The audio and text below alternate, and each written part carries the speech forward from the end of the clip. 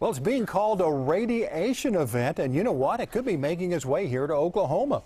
Officials say a radiation leak happened sometime between February 11th and February 16th at the Waste Isolation Pilot Plant near Carlsbad, New Mexico.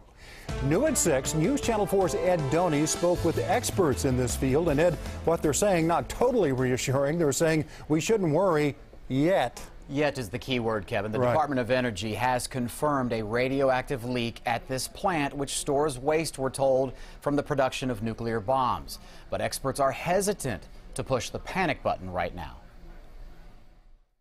Could a radiation leak at an underground nuclear waste site in southeast New Mexico reach Oklahoma? It very much depends on the winds because plutonium and americium can travel a long way. Don Hancock talks to us via Skype from the Southwest Research and Information Center in Albuquerque. He says the radioactive chemical elements, americium and plutonium, were detected earlier this month more than half a mile from the Waste Isolation Pilot Plant near Carlsbad.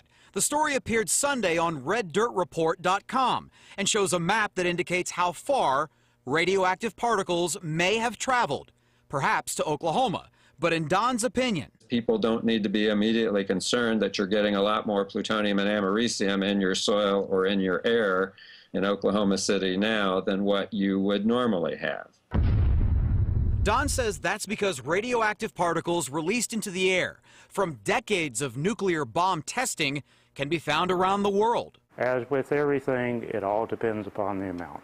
Dr. John Nail, a professor of chemistry at Oklahoma City University, is not very concerned either. He points out that some smoke detectors contain 1/1000th of a gram of americium, and even healthy foods aren't 100% healthy. Most people will get more radiation exposure from eating bananas than they ever will from this New Mexico repository site.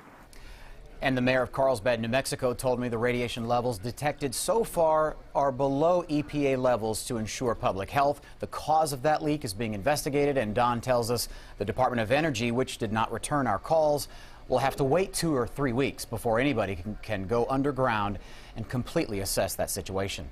Guys, back to you. We know you'll update us, Ed. Okay, thanks.